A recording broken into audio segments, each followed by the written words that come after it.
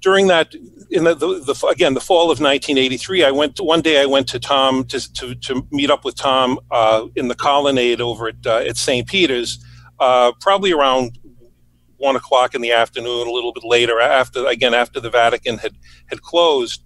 And so Tom was there doing his usual thing, which was writing prayers, collecting prayers, reading current events, and collecting information on social and political problems in the world, and marking them down, and then he would bring them into church with him and pray for all of those intentions.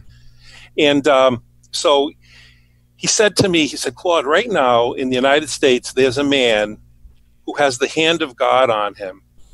He has the IQ of a genius and a first-class education, and everything he approaches, he attacks with a blinding efficiency.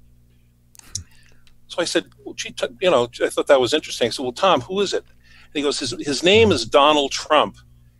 And I said, Tom, I've heard of Donald Trump. I said, but Thomas, he's kind of like this jet-setting playboy millionaire. I said, he dates Hollywood starlets, and he's always in the news with the glitterati. And he said, no, Claude, he said, I'm telling you, the hand of God is on him, and God is going to use him in the future.